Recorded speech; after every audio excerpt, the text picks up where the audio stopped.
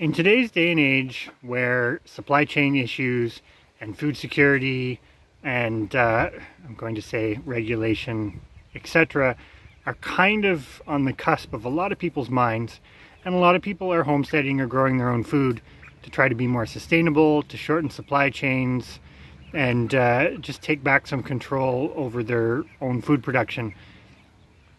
What you see in front of you right here, this hen with her chicks, is a completely, in my mind, underappreciated aspect of keeping chickens.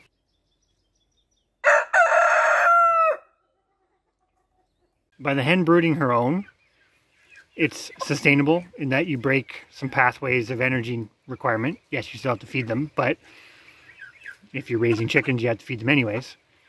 You are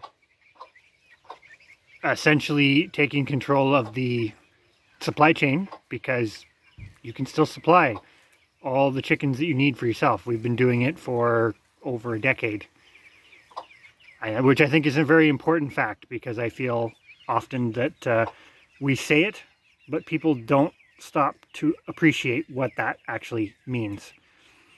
And taking control of your own food production, buying broilers is great for a put and take scenario, but you are basically just changing the consumer chain, that instead of buying it from the supermarket, you're buying it directly from the large entity that maintains those breeds. So you're still a consumer. You're still consuming the product, and you're still feeding the system that so many people basically don't want to feed, but yet don't change their production methods to avoid feeding it. But this hen here is doing all of these things for us and asks basically nothing more in return than to be fed, watered, left alone with her chicks, and protected from predators. Which, if you're raising chickens, you have to do all those things anyways. So as a reminder for anybody who may be new or has not watched too much of our chicken content lately, we raise partridge chanticleers. They are a Canadian heritage breed, super well adapted for our climate. Basically, they tolerate any weather. And without going into too much detail about that, one of the reasons that we absolutely love this breed is they are very broody. And in our 14 years of basically keeping this breed, we've, I'm going to say, somewhat selected for the broody quality. Essentially, we don't see it as a bad thing. It's a very strong positive in our minds. And the reason for that, and we've talked about this before, is when we can produce all the chicks we need by using broody hens, that reduces our dependency on electricity, that reduces our dependency on incubators and brooders, which obviously is electricity, but it also, we tend to find, it grows sort of better adjusted chicks. And essentially, it's a self-sustaining system. Yes, we still have to feed and house the chickens, which we would have to do whether we were using broody hens or not. But they basically take all the extra work out of it. And we're going to show you a few examples, because this year we, again, have hatched everything out that you're about to see under broody hens. These two little chicks have basically been outside free range since the day they were born, and as you can see, they're doing amazing. What are they now, 5 days old? 6 days? No. They're about a week. Yeah. But this is definitely a good example, even though she only hatched 2. That's not actually her fault, that's our error. But good example of how the right breed of chicken, it can really be a lot more self-sufficient. One thing we always find with chickens that are brooded by their hen, they do learn a lot from the hen. And the hens really talk to them, really communicate things to them. So we did a rough calculation here, and we're pretty sure we have about 48 chicks that we've hatched out this year. Now that's down considerably from last year, but the 80-some chicks that we hatched out last year, I'm not going to say it was too many, but we definitely don't need that many chicks every single year. So 48 chicks is still an excellent number to start with, and that's from our 4 different lines. So we're in a good position. We already know that we have quite a few hens coming in some of the lines. We're in a really good position to sort of refresh our flock again, as we always do every fall. Here we have another group of chicks. This hen is sort of confined a bit, but she's got a nice double run. We have lots of space for her. That's a big key when using broody hens to raise babies, is you want to have a lot of space, or as much space as you can allocate them. As you can see here, she's talking to them. She'll come over. She'll probably, well, I guess they all know the food's there. Oh, and there they come. It's very interesting dynamics to watch chicks that are raised by, or parent-raised chicks. And this group is an interesting group because this is our oldest group from our green line. And this group has essentially been weaned. Something that the hens do. They all do it. They get to a point and they decide, you're good, and they leave. And they leave them to sort of fend for themselves at that point.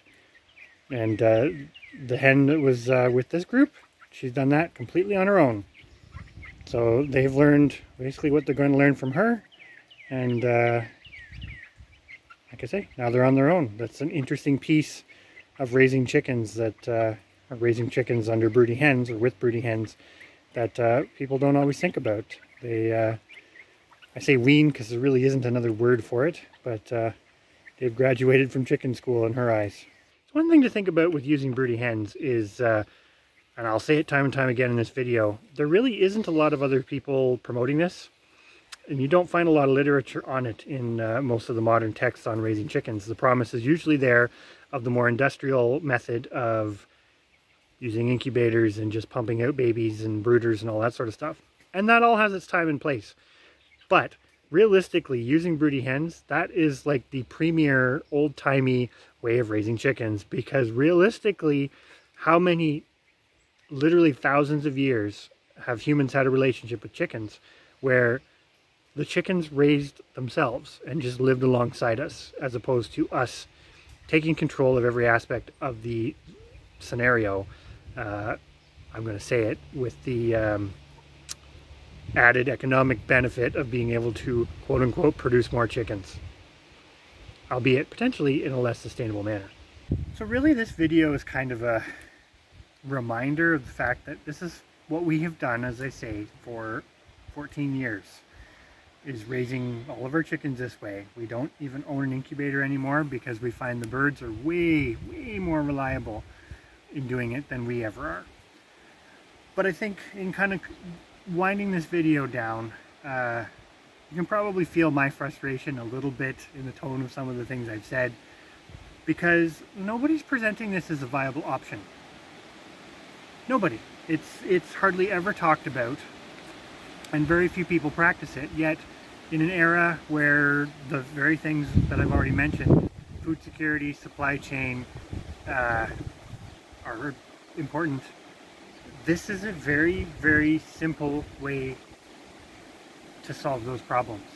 And the more people who do this style of rearing chickens, and I will say as an aside, if you live in town where you're not allowed to have roosters, or you have a cap on the number of birds you can have, you obviously can't do this.